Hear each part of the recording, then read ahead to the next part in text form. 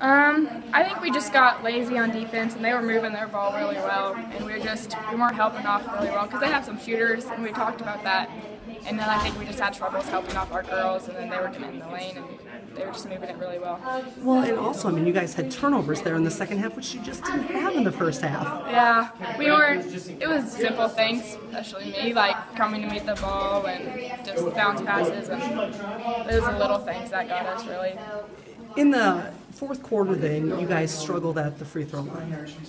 That hurt, didn't it? Yeah, it did, especially there at the end. I mean, we had like 3 chances that could have gotten us up and gotten us the lead. Well, I mean, we had the lead, but a good lead isn't, and then they tied it. But those free throws would have made it out of range.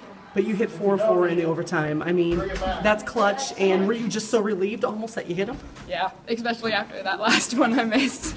After those, I was pretty happy. Do you feel like you guys kind of escaped a little bit here?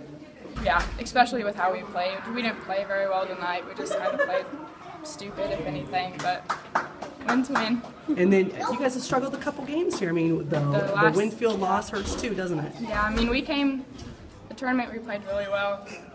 And the Winfield loss, it was pretty bad. But yeah, good, right? Yeah.